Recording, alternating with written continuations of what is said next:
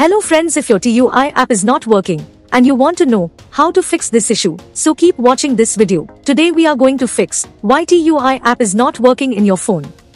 So let's get started. There may be several reasons behind this issue. Today, we are going to provide you all solution for iPhone users. Solution 1. Check your internet connection. Make sure your internet connection is fully working and you are getting good internet speed.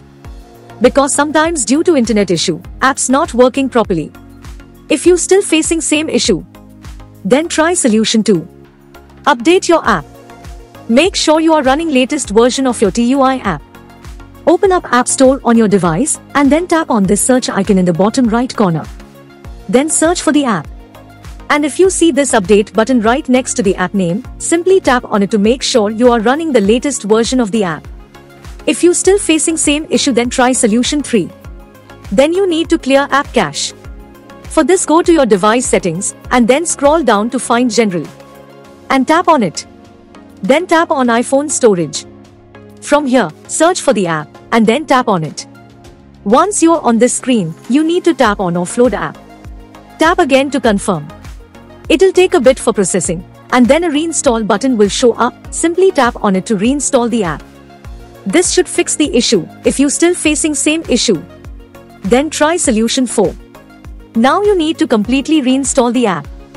Follow the on-screen instructions to navigate all the way to the app page. Once you're on this screen, tap on Delete app to uninstall the app from your device.